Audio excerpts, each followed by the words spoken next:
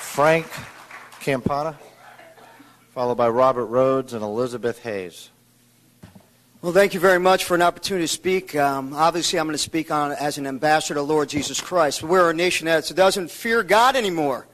The fear of the Lord is the beginning of all wisdom. I'm a father of 9 children.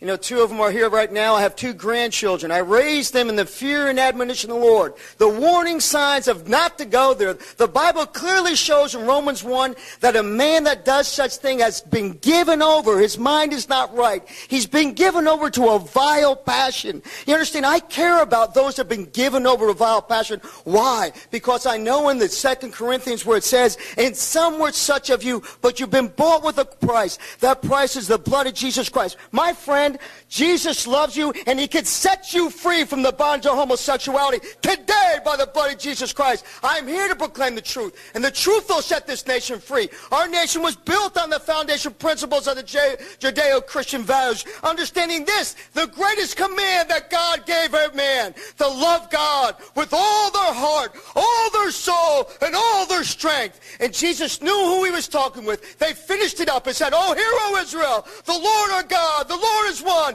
You shall love the Lord your God with all your heart, all your soul, and all your strength, and teach it diligently to your children when they rise up, when they're by the way, and when they lie down." A nation is great because it serves the living God. This nation was great because it served God, and this nation was great because it was good. And if this nation ceases to be good, it will cease to be great because it does not serve the living God. And this is a rebuke. This is a prophetic call to our nation that we once turn our eyes back to God. Don't turn your eyes. The Bible says this. It's pointed out to one man to die and then the judgment. You're going to give an account of everything you do before God one day. And if you shake your fist or your face at me, brother, you're going to get before the living God. And let me tell you this. You will melt like wax in the presence of God if you have not the blood of Jesus Christ of your heart.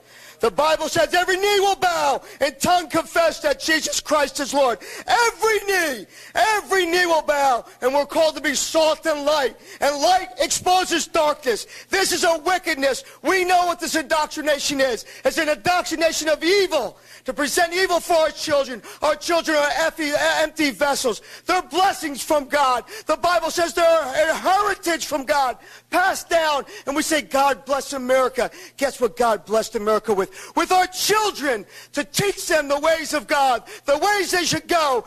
Our nation once was great because it saw that. Alexis de Tocqueville came to this nation to see why this nation was so great. This nation was so great because the families in this nation were good.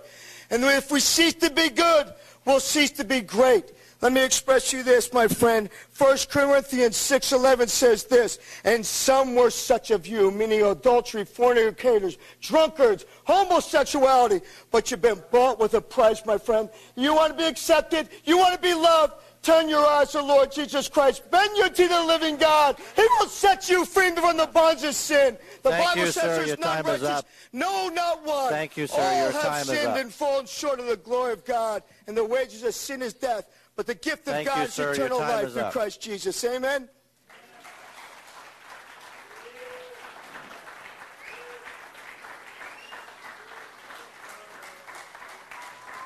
Robert, and then Elizabeth.